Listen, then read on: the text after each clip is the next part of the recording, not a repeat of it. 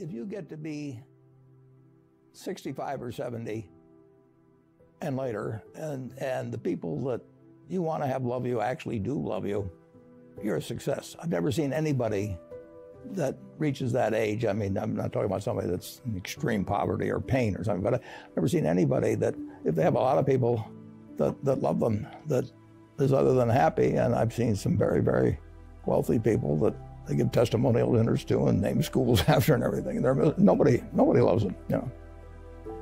By far the best investment you can make is in yourself. I mean, for example, communication skills. I tell the students that come that they're going to graduate schools and business, and they're learning all these complicated formulas and all that.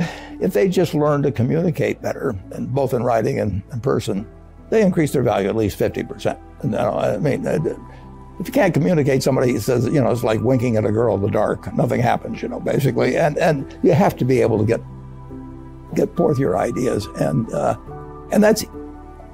that's relatively easy. I did it myself with the Dale Carnegie course. Some people wish I'd taken a shorter course now in terms of my talking later on, but it's just hugely important. And if you invest in yourself, nobody can take it away from you. The second thing, which I'll get a certain criticism for not living it, but I do tell those students, you know, that if I gave you a car and it'd be the only car you get in the rest of your life, you take care of it like you can't believe. Any scratch, you'd fix that moment. You'd read the owner's manual. You'd keep a garage and do all these things. And you get exactly one mind and one body in this world. And you can't start taking care of it when you're 50. By that time, you'll have rusted out if you haven't done anything. So you should really make sure that you just remember that you just got one mind and body to get through life with and to do the most with it. What about life advice? Well, life advice is, you know, the most important thing, aside from the things I've talked about already, is really who you associate with. You want to associate with people that are better than you are. I mean, basically, you'll go in the direction of the people that you associate with, and you want to have the right heroes. You want people, if you want to emulate somebody, you better pick very carefully who you want to emulate. And obviously, you can't pick your parents. They're going to have an enormous influence on you, but you don't get a choice on that. But you get choices as you go down the line, and who you admire, who you want to copy, and the most important for most people in terms of that decision is their spouse. It's also important in terms of a partner in business, but the partner in life is the most important one. You want to pick a spouse that's better than you are, and then he or she, and you hope they don't figure it out too fast.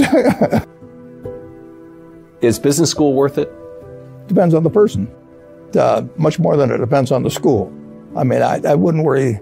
Some people are going to get a lot out of advanced education, and some people are going to get very little. And I don't even think it's important that every person go to college at all. I mean, we have all kinds of jobs that 70 or so thousand a year, or 80,000 a year, that college training is not of use. And I actually was not keen on going to college myself. Yeah, my dad kind of jollied me into it. He could get me to do anything. But if they'd had an SAT test in those days, he would have taken the test for me. But because I knew I could have a good time, and I liked investing, and I didn't really feel I could read the books.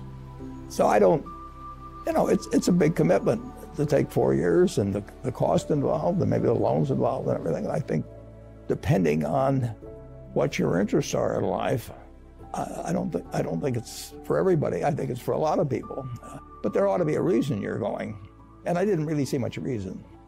It never bothered me if people disagreed with what I thought, as long as I felt I knew the facts. I mean, there's a whole bunch of things I don't know a thing about. I just stay away from those.